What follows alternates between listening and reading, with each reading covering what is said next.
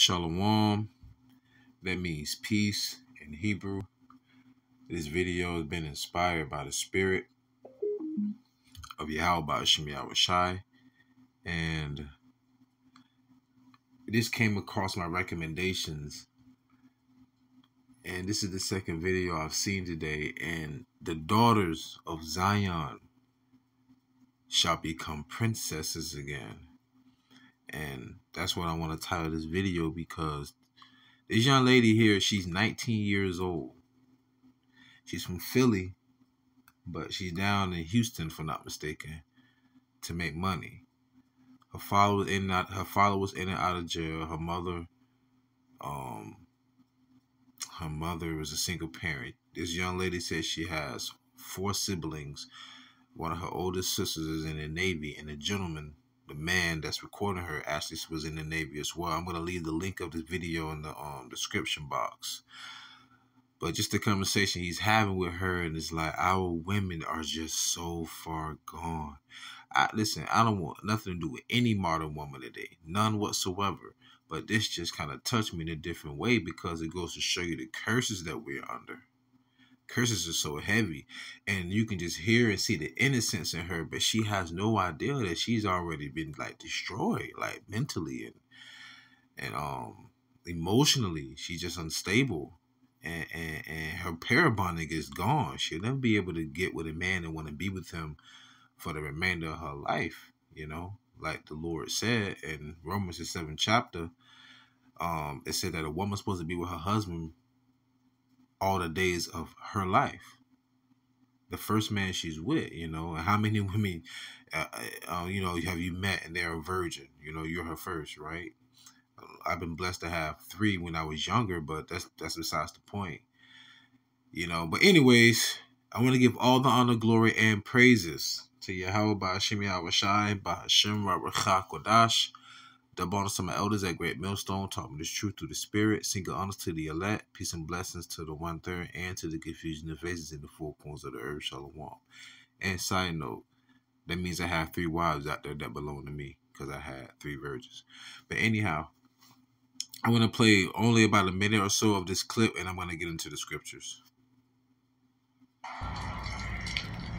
Pardon me, I don't want this to be too loud with an echo.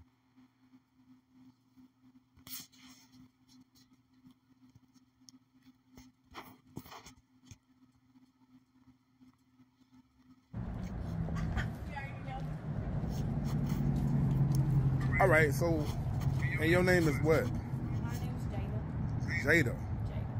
And how old are you? I'm 19. 19. Yeah, I'm from Philly. You know what it is. Okay, good. Philly in the house. So what city is?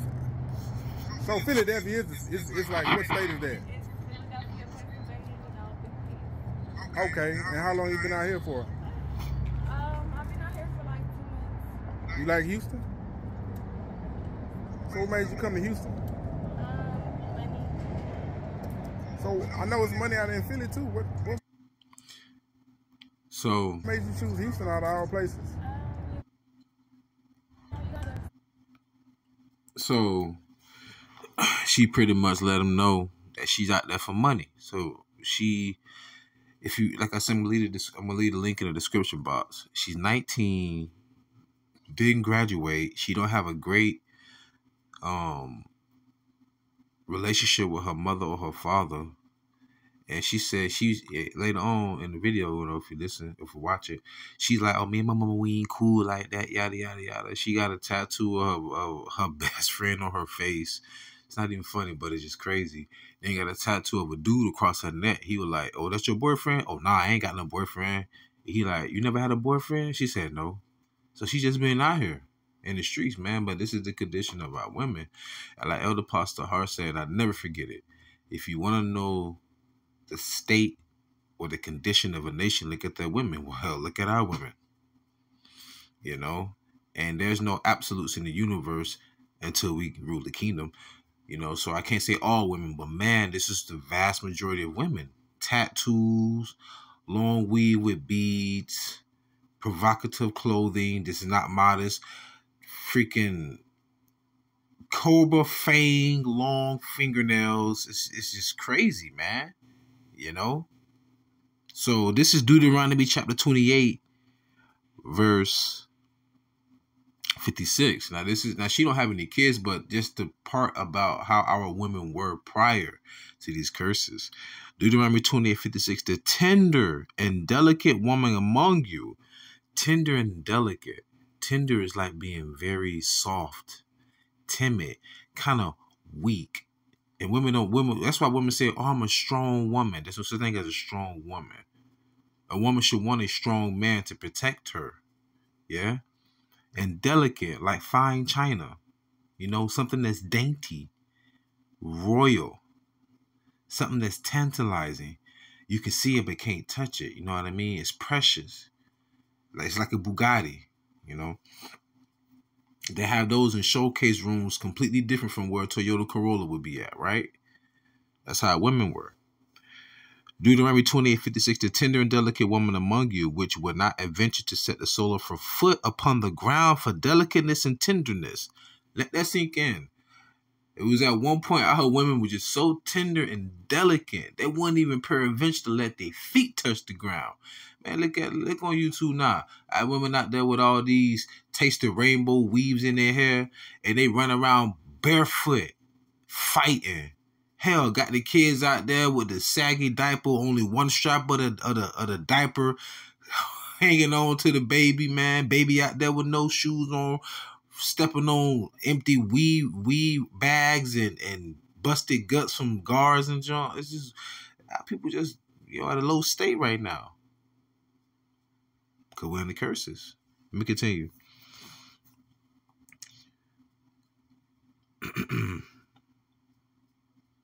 The tender and delicate woman among you, which would not adventure to set the sole of her foot upon the ground for delicateness and tenderness, her eyes shall be evil toward the husband of her bosom, and toward her son, and toward her daughter. Not her, though, because she don't have any kids, but this is our women today. Baby mamas, right? Baby mama drama, they say. And toward her young one that cometh out from between her feet, and toward her children, which she shall bear. And I've heard it plenty of times. I heard Judahite women say, "You just like your daddy," not only to the son but also to the daughter. But their father was like locked up, or like something he never been around. It's the same trait. So when they see that child, they have such they despise the child so much in such a way, because when they see the child, all they can remember was that man.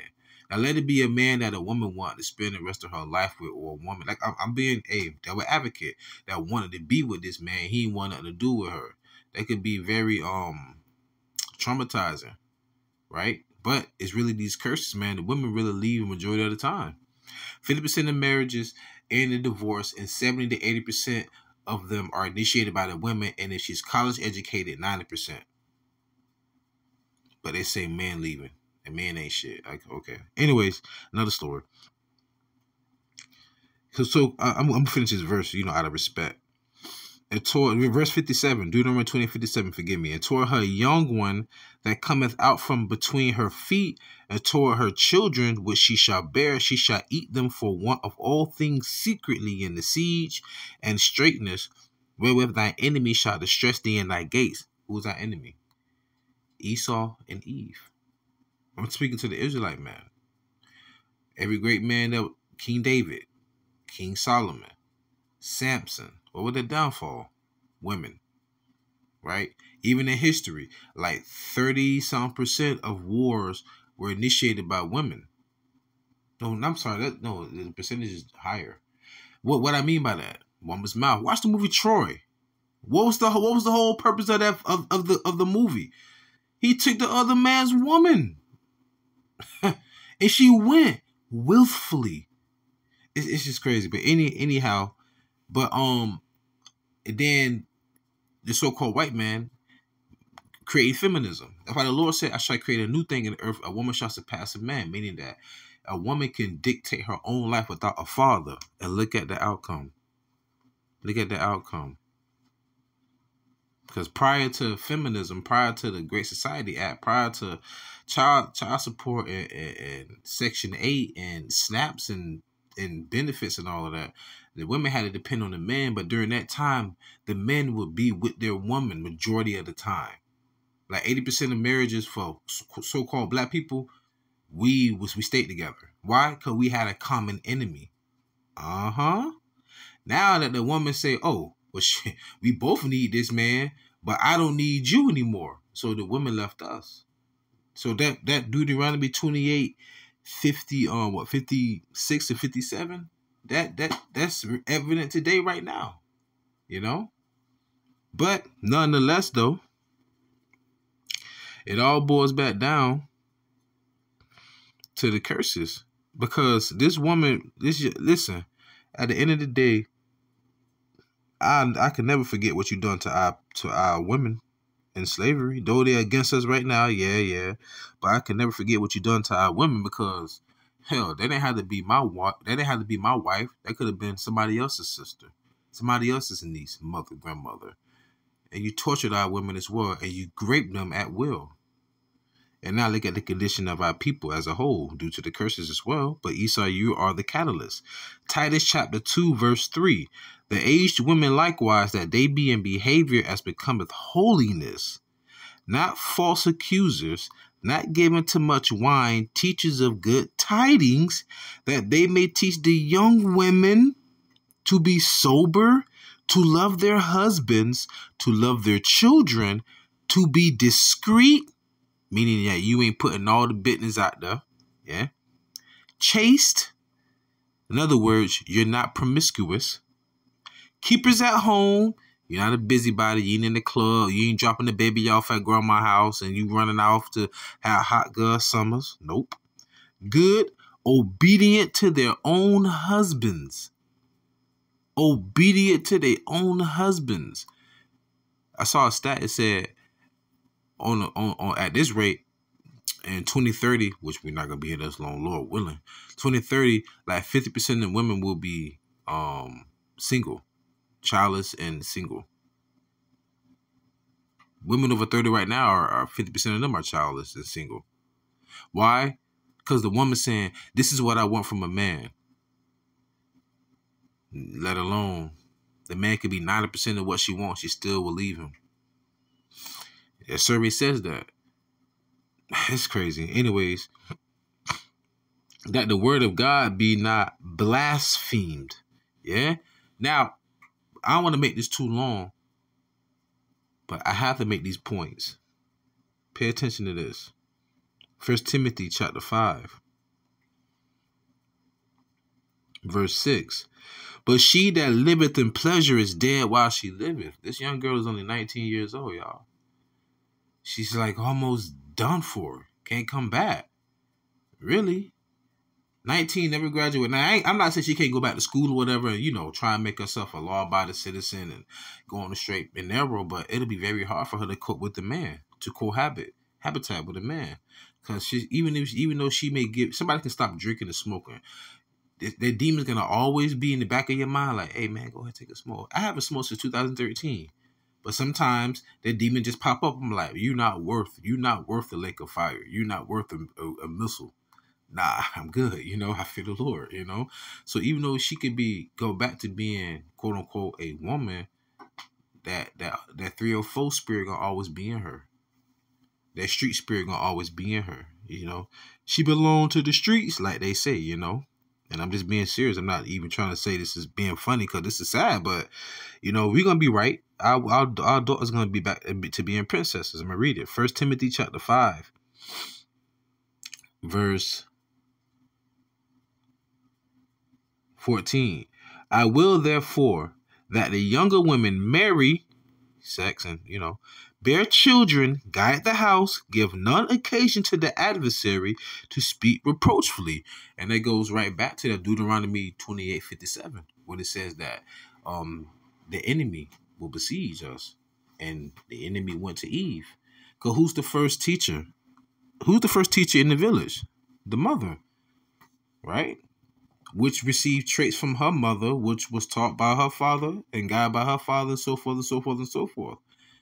You know, but remember, the tender and delicate woman among you that would not peradventure her feet to touch the ground. I'm gonna give you an example. Example. Esther. I recommend you read the book of Esther. You got to remember, the Lord dealing with the men, always been. But there have been times when the Lord will prop up a woman for an occasion. Like during this time, I think we was under the siege of Elam, the Shushan Palace. The East Indians, they had us in captivity. And Esther pretty much saved Israel because she pretty much became the wife of the king, if I'm not mistaken. All right. And Mordecai was her uncle, if I'm not mistaken. I got to read it again. But anyhow, hearken unto this. This is how we're kings on earth, right? We're princes of God, the men of Israel. So just imagine how the woman will prep herself for a king. Listen to this. This is that tender and delicate woman. This is Esther, chapter 2, verse 10. Esther had not shewed her people nor her kindred, for Mordecai had charged her that she should not shew it. And Mordecai walked every day before the court of the women's house, to know how Esther did and what should become of her. Now when her maid's turn was come to go in to King Ahasuerus, after that she had been 12 months, listen here, 12 months, y'all, of prepping to see the king, according to the manner of the women, for so were the days of their purifications accomplished, to wit, 6 months with oil of myrrh, and 6 months with sweet odors, and with other things for the purifying of the women. I'm speaking to the men right now. Can you imagine that? Your wife to your queen to be. We don't have queens, we don't have princesses, all right? She's for 6 months, she's being prepped and dipped in oil. And then sweet hors d'oeuvres. Can you imagine that? Her skin so soft, so subtle, so sweet. Ain't no man touched her. That's how our women are supposed to be, and that's what they're going to go back to. Having women pamper them. Hey, think about this. You know how Eve would go to the nail salon and have Moab them, or, you know what I'm saying, Ammon doing their nails, and you know what, all of that. All heathen women going to be they're going to be prepping our women in the kingdom. Ain't no weave. Ain't going to be no weave in the kingdom. You getting your hair back. You ain't going to have no gut. You gonna be tight. You gonna be popping out babies like over red and box of popcorn, but you gonna still be tight. You gonna be modest. You're gonna be chaste. You're gonna be feminine. You're gonna be submissive, obedient, loving, caring, fearing, fighting for the men of the Lord. But you gonna be fighting. You know what I mean? Yeah. No. Hey, ain't no damn Wakanda forever over here. It's YAHAWASHI, YASHARAHLA forever. Yeah. But anyhow, with that being said, I pray you was edified and fed. Stay in the spirit, don't fear it, just endure it. Ask for forgiveness, pray without ceasing. Stay humble, remain diligent. Allah, Babal, Shalom. At the end of the day, I ain't dealing with no Israelite woman. Seriously, I don't want to. If the Lord send me, you know, whatever. But our women gonna be on top in the kingdom. Oh my God. Well, to you few sisters who do believe, YAHAWASHI, QADASH, Barakathum, Akwathium, Shalom.